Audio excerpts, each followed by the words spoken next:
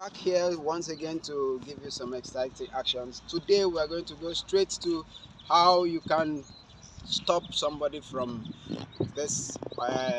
How do we call it? This kind of instigating push. Somebody's trying to provoke you with a push. So how do you handle it? How do you stop it? How do you, maybe you while you stop it, you counter in the process. But we're going to go straight to it. We all know how to do the regular push. So we'll see through the actions, and we'll learn one or two things from it. So I will quickly go straight to reminding our first timers to always subscribe and hit the bell. Leave your comment. For our esteemed subscribers already available, say thank you. Stay tuned and watch this out. Okay, now the regular pushing pattern we all know is, trying to provoke you, instigate you to doing one thing or the other, which you might not want to, but somebody is trying to provoke you. Now take that push, pa. Okay, all right. Now there's a way of averting that push. Now come again with that push. Now you see that?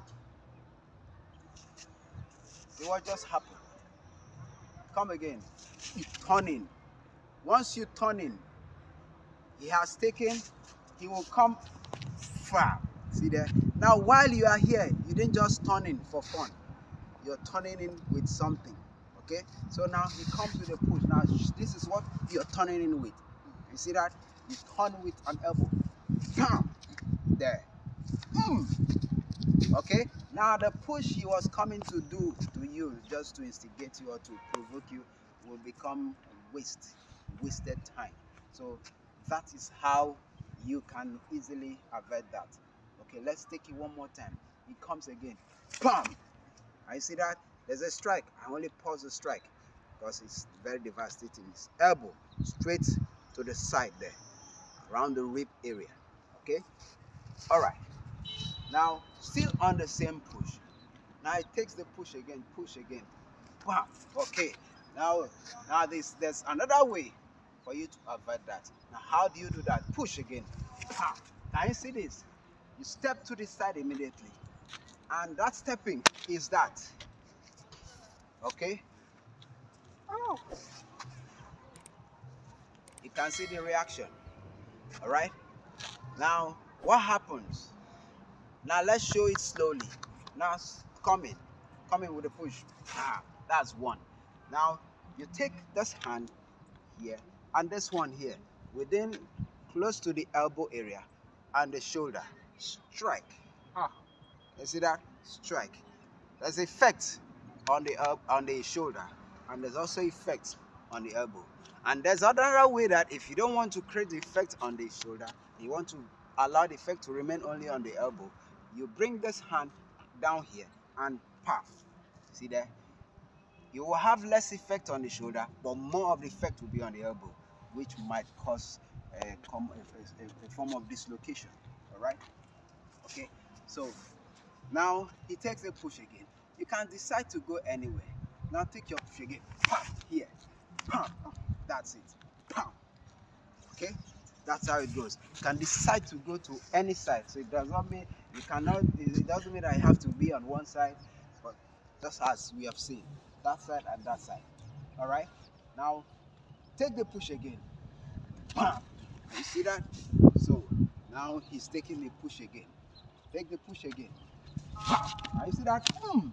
That is it. Had to reduce the pressure. Okay? Now still on the push. Let's see another one. Take the push again. Bam! Yeah, he has come with the push. Now watch this out again. Now come with the push again. Boom! Now you see that? This time you didn't even allow the push to land. As he's in the process, bam! You go straight to the ground. Bam! Now there's no way he can succeed to land the push. He will pause halfway, just as we have seen. Okay? Now watch again. He takes the push. Boom! You can see that. You have to be very calculative and very smart and swift in the action. All right? Now we want to take another push. Now take another push again. Yes, taking the push successfully. Now how about this? Take the push again. How about that? Can you see that? All right. Okay. Now watch that again. Take the push again. Bam. You see this? You just take a step back. There and then bam. Your head pop. You go with your knee strike to the groin. It's as simple as that. We have as many as that. We can go on and on and on.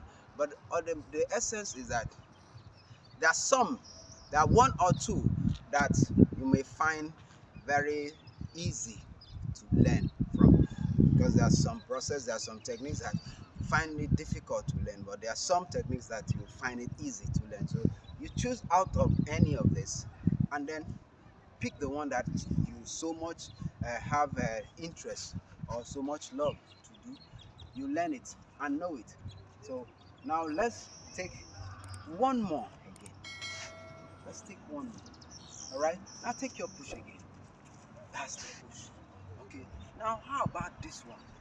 Comes with the push again. Now go. See what I just did? All right. This is that. Now all I need to do is I'm not bothered about this hand. I only stop one hand. Now go the push. I'll step back. No, come straight to the push. Go. Here. See that? I open this hand up and then I take this strike. This strike goes straight to the jaw, to the shin here. All right. Now watch that again. Comes go. See that? Very swift. Very, very swift. All right. Okay. Just like I said, you are not restricted to taking that only on one side. So you're going to see on the other side. Now let's go. Take your strike again. Can you see that? Post it out and take your strike. Now, one more time. Now go. You can see that. It's as simple as that. Okay. Now, I intend to leave us here. I think we've gotten about 5 or 6 or thereabout. Okay, but we still have more. We still have more to let out. Okay, probably maybe we should pause here for another day. I will always want to remind us to always hit the bell, subscribe, and leave your comment. And also, if you have any act or any kind of action that you are so keen about, that you actually want to know, probably we've done any of those ones that you're keen about, but you want to get more, you leave your comment, then we will act on it. If there's any we've not done and you want us to handle that, also leave it there, then we will act on it. Thank you. Then for our esteemed subscribers, we keep saying thank you and thank you. Stay tuned until we come your way next time. Bye for now.